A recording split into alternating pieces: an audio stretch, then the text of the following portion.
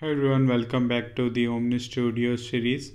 In today's session, we are going to learn about the data sources for the FlexCard. Particularly, we will cover the DataRaptor and the integration procedure as a data source. Let's get started with the first data source on the FlexCard as a DataRaptor. So we'll create a FlexCard called FC DataRaptor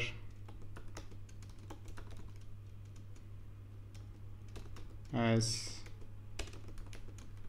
data source. We'll give the author here, click next.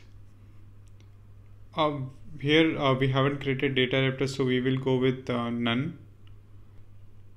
Our FlexCard has been created, so now let's go back to the DataRaptor and create a DataRaptor. So basically this DataRaptor will fetch out all the account record from the system, and then we will add few parameters as well as we go. So we will create a extract DataRaptor here, and then we will select our object as an account. So I'm selecting account and then fetch out all the data in accounts, and wherever ID not equals to null,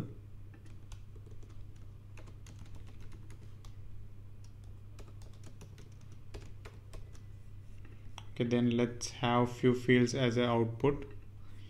So we will utilize one which is ID to the ID, and then name, and also website. So let's go and hit the preview button. Okay, so this DataRaptor is working. Now let's go back to the FlexCard and go to the setup, and in the data source type, let's select the DataRaptor. Here select the DataRaptor that we have created. So as we have created this DataRaptor after we created FlexCard, so we might need to refresh this. So this is basically sometime it happens. So if you don't see if your DataRaptor or data source that you are looking for, please do refresh. This should resolve the issue. Let's go back, data source as a DataRaptor. Now we can see that we have our DataRaptor name. Let's click on save and fetch. Okay, so this will give you an error, right? So there is no as a document, right, why this is coming error, right? But what you can do to avoid this error, that add any input map here, right? Any random, like we utilize this input map to pass the data to the DataRaptor. But for now, let's put something and hit save and fetch again. Okay, so as long as you click on the save and fetch, you can see that all the data that is coming here. Okay, let's go back and add few fields here, so we can see our data coming onto this. And this is pretty much same that we have done in the past SQL example, right? Where we were fetching the data from the SQL. Now instead of fetching the data from the SQL, we are fetching the data using the DataRaptor. That is the only change that we have here. Okay, so let's hit the preview. Okay, now you can see that this has loaded all the accounts. Okay, let's go back and let's implement the filter here, how we can pass a parameter from FlexCard to DataRaptor. So here what I will do is I will create a variable called ACC name. So what I'm telling here is that my DataRaptor is expecting a value in the variable name called ACC name. Okay, so I will utilize like on the name of the account. Let's go back, let's run this. So wherever we have ACC name as account, fetch all the accounts. So we tested our DataRaptor, this is working fine. Let's go back. Okay, so here we will give the variable name, okay, that we had here. Okay, so whatever variable name we have created, that we need to utilize here. Okay, and this will be your parameter that you want to pass. So I will select something ACC name, okay, and same variable, you can see that it is coming now in the test parameter as well. Okay, so now let's hit. Now you can see that as we have applied over filter, it is only bringing the accounts where account name contains account. Okay, so if we hit the preview, we can say that this is coming based on what we have passed as a test parameter or change the parameter here. So as soon as I updated my test parameter, I can see that this is reflecting properly. Okay, so this is pretty much it for the data source as a DataRaptor. In the second example, we will cover integration procedure as a data source. Even though we haven't looked at the integration procedure, how it looks, but just to give you an idea that integration procedure is backend service that we utilize as a like a data layer moreover, and we can do some like complex calculation, and I would say like you can consider the integration procedure or IP as your backend or Apex code. So let's create a FlexCard.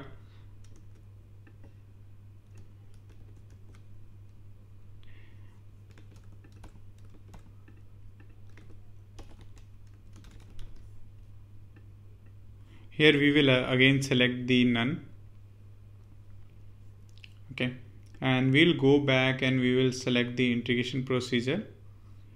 And again, we don't need to deep dive into the integration procedure for now. We will cover the integration procedure in the like upcoming sessions, but I can whatever I'm creating here, I can give you the idea like what I'm doing. So I'm creating an integration procedure here, FCIP as a data source. I will give the same name and type and subtype here, and then I will hit the save. Okay, so I have created my one IP, and the DataRaptor that we created earlier, we will utilize the same DataRaptor here in the IP.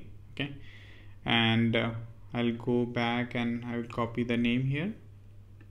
Okay, so I looked at my DataRaptor that I created, and then my data source, I need to provide the data source, I need to provide the filter. Okay, so here my filter value would be the name of this variable which we are expecting in the DataRaptor. Okay, and here the variable that we will be passing through the FlexCard. So just to differentiate a bit, I will name this as a IP ACC name. Okay, so this is the first step that we have created in IP. We are utilizing the DataRaptor action here, and then we are passing the parameter into a variable called ACC name from a variable which we will be passing through the FlexCard. The name would be IP ACC name. Okay, and then we will utilize a response action. So response action as you can consider a return of your Apex method here. Okay, so what we are going to do is whatever we are getting in this step, right, from our DataRaptor, we will pass that in our response. Okay, so I'm passing accounts as a list. Okay, and then in IP we use ampersand sign, percentage sign to bind the variables. Okay, and then hit OK. I think we have added 2. Okay, cool. So let's go and let's check the IP, if IP is working fine or not. Okay, so in IP we were expecting this IP name variable as a parameter. So here I will pass the same account and execute. Okay, so now we can see that as we pass this name, it called the DataRaptor and it returned the data as account. Okay, so let's go to the FlexCard that we have created. Okay, and go to the setup now. and go back, and to utilize the IP we must activate it. So I am going to activate this IP. DataRaptor we don't need to activate, but in IP we have to activate it, right? So again, I believe you won't see the data source here, or as we have to refresh it. Let's see if it is coming. Okay, it is not coming. So I'm going to refresh this window once. Okay, so now I'm going to select integration procedure and the IP that I have created. So in general, IP's name don't come here. This is the type underscore subtype, okay, that we are getting here. Okay, cool. So click save and fetch, and now you can see that we are not receiving any data, right? Because we haven't passed anything as a parameter, okay? But as you do remember that the variable name that we are expecting in IP is IP ACC name, that will be passed to the ACC name to the DataRaptor's variable, okay?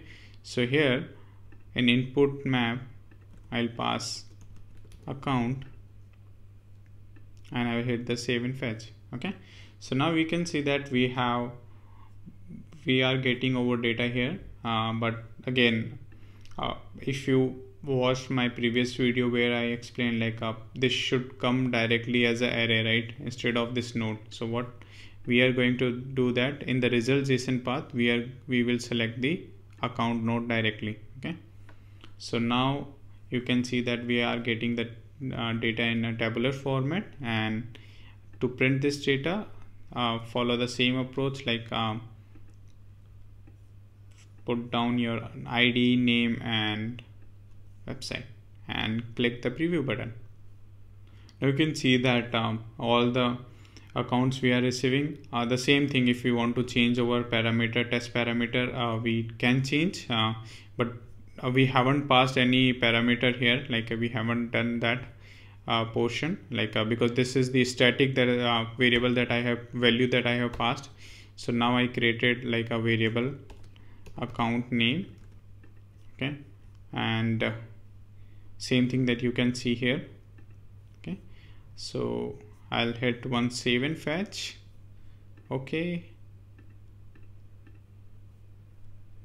It is asking a test data, so I will provide it. Okay, cool, we are good here.